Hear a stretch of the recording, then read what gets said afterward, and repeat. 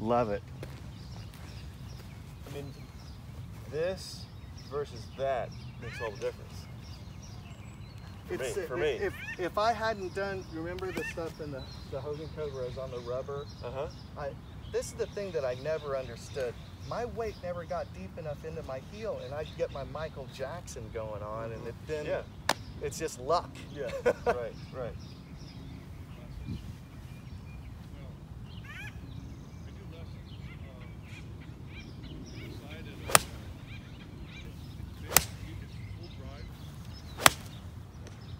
Hey, this is Drew, and you're watching My Swing Evolution.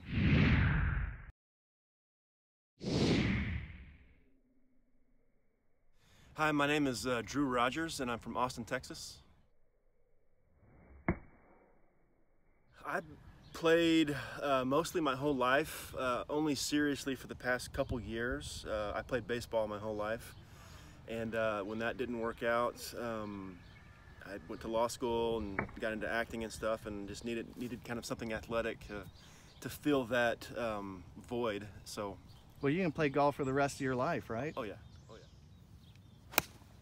It was really one of those rabbit hole YouTube kind of nights where I was, this golf video, okay, that's kind of cool. Then I came across My Swing Evolution, and it was really tied into Ben Hogan, so I knew it had to be good because Ben Hogan's the greatest striker that ever was.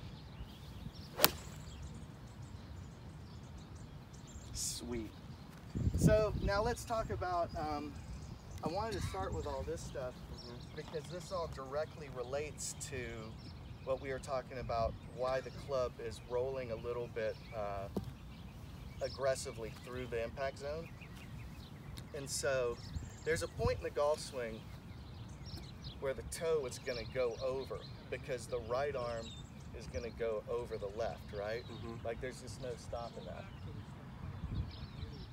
So the thing that was really great about Hogan, and I'm sure you've probably seen this video, is these guys like Trevino and Hogan, they had it really square all the way through impact, right? And then it wouldn't turn over until the ball was long gone. And to me, the thing that's really crazy about it is the reason why they were able to have such a square club face, because they had a ton of right arm bend coming into the ball. Okay, so in other words, I've heard old pros talk about, oh, he's still got a lot of right arm to give. So what does that mean? It means that it's square, square, square, square, square, square, square, and then going way out there. If your lower body stalls and the club starts to come in and you're going to pass right through here, then you start to bring in variables that, like I want to build in the most fail safes that I can, the most. I just want that club to be square and fairly shallow as much as I can through the impact. So these half swings that I talk about, did you see my belt drill video? Okay.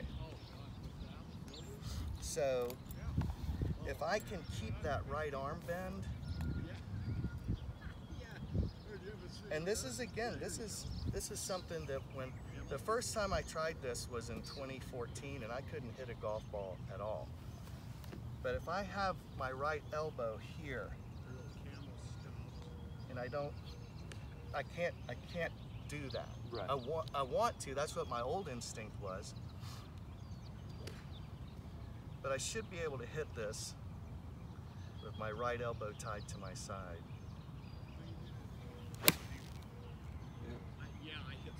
After that, I got the Hogan Code movie and then the book. I'm almost finished reading the book, and I watched the documentary.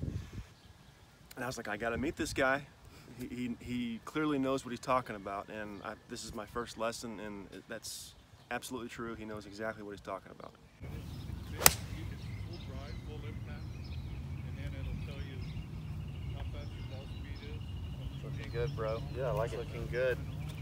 I feel the club coming in much more shallow, right? and I can see it from the divot. From the divot, yeah. It's less, you know. Yeah, coming from. Do you sometimes start to get deep? Yeah. Oh yeah. Yeah. But I think So I did this swing analysis of Lee Trevino, and he's hitting a 3-wood off the fairway, and I mean he's grazing the grass for like a freaking flick. Like you just see this, and it's pretty crazy. Mo Norman was the same way. Yeah. He said bacon strips, not pork chops. That was his saying. Keep an eye out for my driving lesson with Drew coming soon. Okay, brother, you can take that to the tour right there. Yeah, I'll take that one. So let me show you the one last element that I think about. Hey guys, so let's cut to the chase. Here's my old golf swing.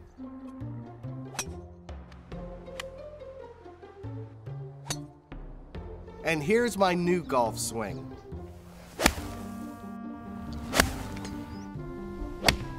Five years ago, I started a YouTube channel, and I wanted to improve my golf swing by using Ben Hogan's 5 lessons. Well, guess what? It worked. And along the way, I picked up over 8 million views on YouTube, and I learned how to shoot under par. Unbelievable, right?